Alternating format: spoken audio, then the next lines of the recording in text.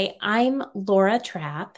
I have a blog, The Trapp Librarian, and that's actually what I'm going to be sharing with you today because I've got some ideas for February library lessons. But I'm here because I want to help you make your library the center of your school. And February is a great month in schools. It's a great month for learning and lessons, but it's also a great month for special events and some really engaging lessons. It's one of my favorite months in the library or even in school in general. And so I want to share with you 3 ideas for your library lessons this month. And hopefully you'll find something that is helpful to you. You can let me know if you try something. You can come back here and let me know in the comments. Let me share my screen. The first thing that I want to make sure you know about is this new elementary library newsletter that Lee Colazzo, Mrs. Reader Pants, started. And it's available now for February. 12 ideas for your elementary library. It's got lots of links to freebies, ideas, blog posts. There's a list of favorite read alouds for Black History Month, some resources and blog posts that might really help you. So I recommend, if you are an elementary librarian, that you make sure you take a look at this. All right, so the things that I'd like to share with you for this month are lessons that have some real world connections, a high level of engagement, and some room for creativity. And the first thing that I want to talk to you about is I Love to Read Month. February is traditionally I Love to Read Month. You can celebrate any time during the month or all month long. A lot of times I know people like to have an I Love to Read week with special things to do each day, and that's always lots of fun. But I like to start out with a fun bulletin board, and I like to make it interactive, just with sticky notes, and kids can recommend good books that they've read recently. Also, teachers and staff members, you can invite family members too to come in and recommend their favorite books. You could set this up at a center. Pretty easy. I've got a resource that has these sticky note templates in them that you can use, but you really don't need the template. You could use just fun sticky notes, colorful sticky notes, and right away your bulletin board is interactive.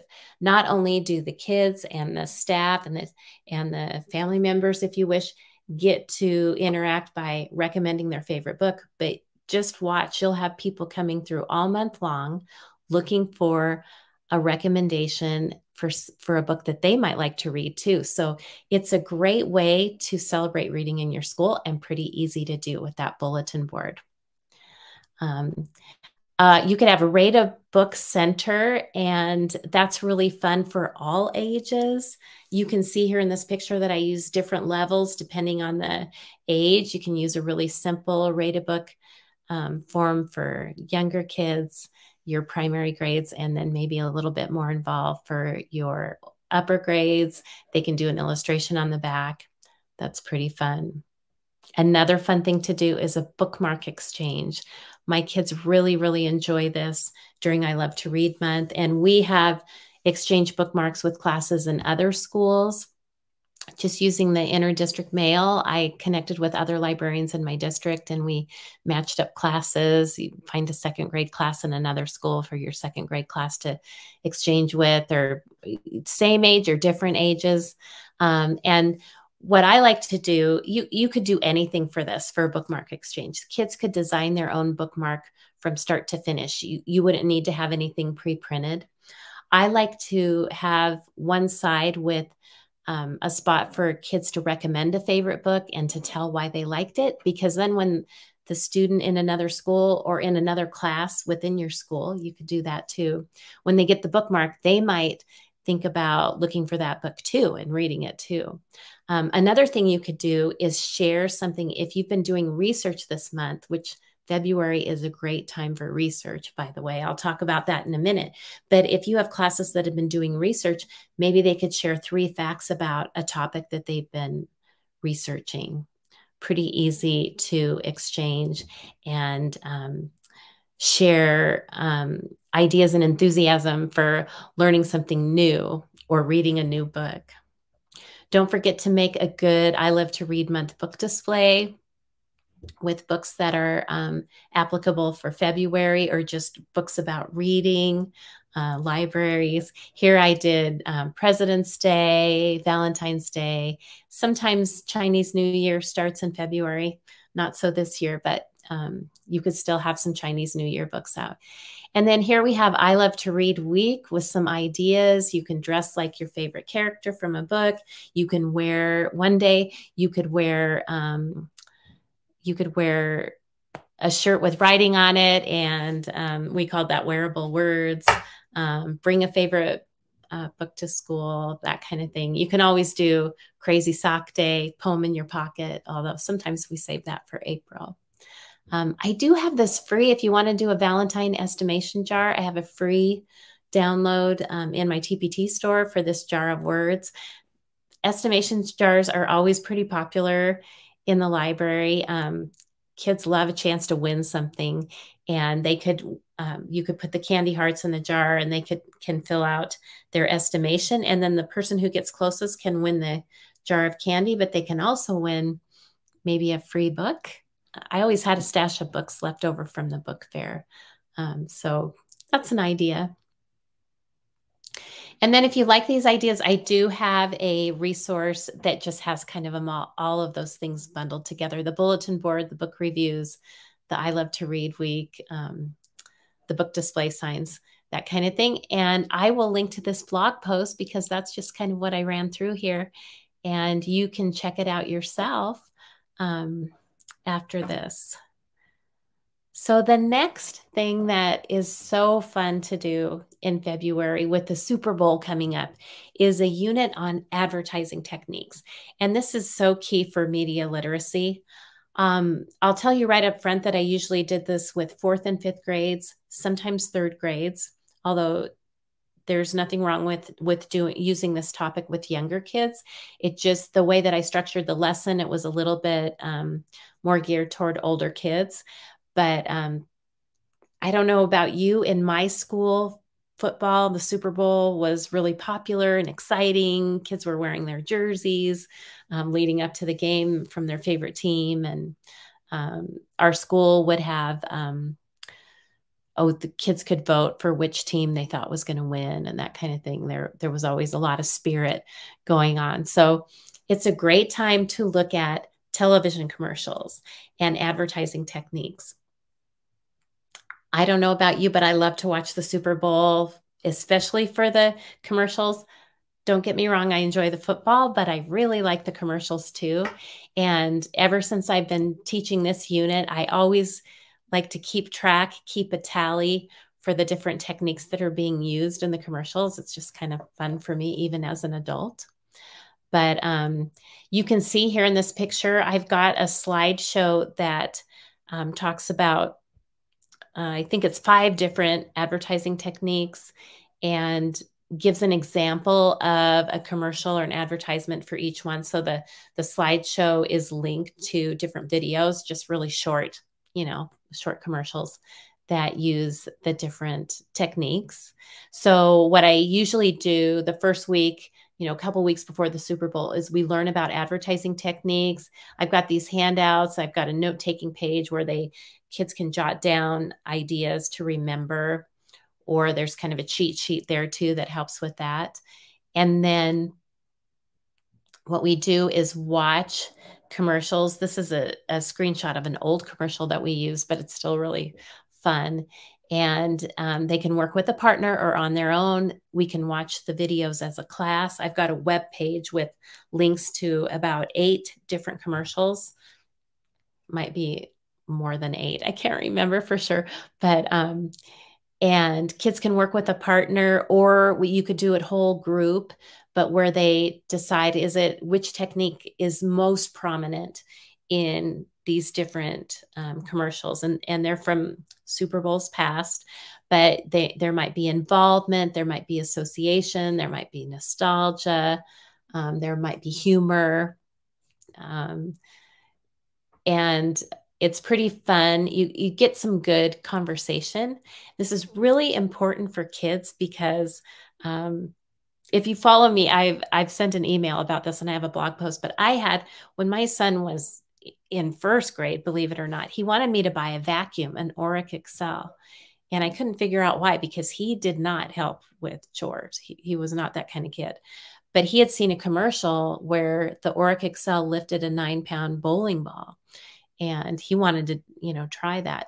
But that really drove home for me all those years ago. And he's a grown up now, but how influential advertising can be, even on young children, even if it's not necessarily targeted to them. So this is a fun time to really talk about those things and those ideas that this is the art of persuasion, and that to be aware of that so that they don't fall prey to advertising too much when they're older, or even now.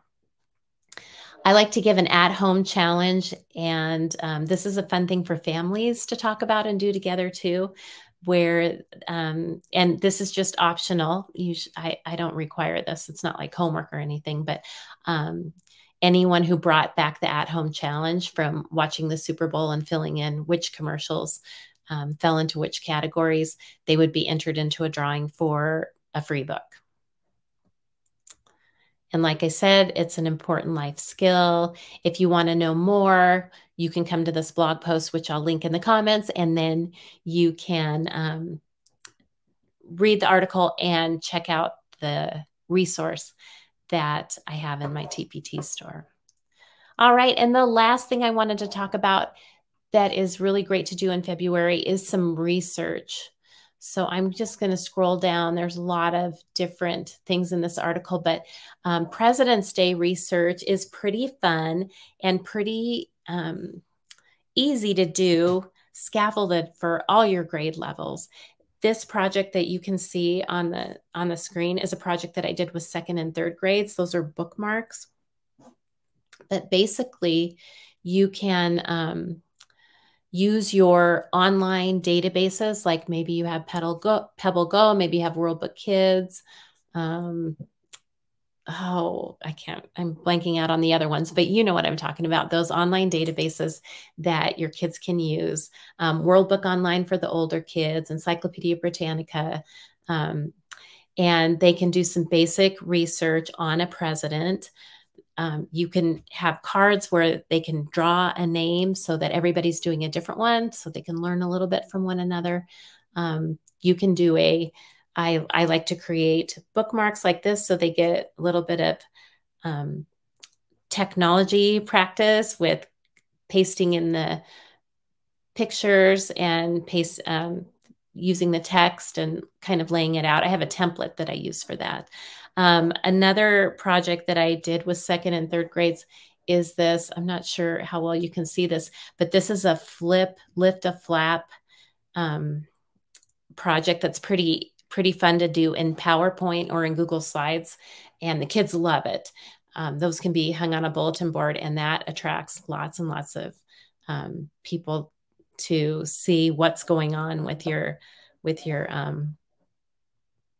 research, so they can learn more about different presidents. So I really recommend that. I did this for a couple of different years with most of my students, most of my classes.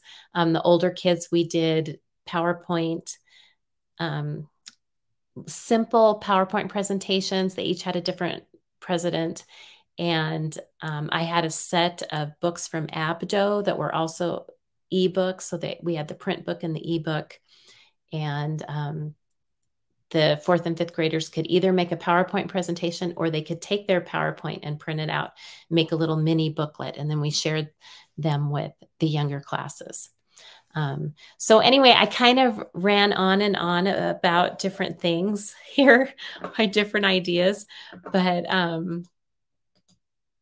really, I just wanted to give you some quick ideas, because the new month starts tomorrow, and you can implement any of these ideas pretty easily on your own. I'm going to share links to the blog posts in the comments. So remember, Don't forget about the elementary library newsletter with lots of freebies, great ideas, and links to helpful resources.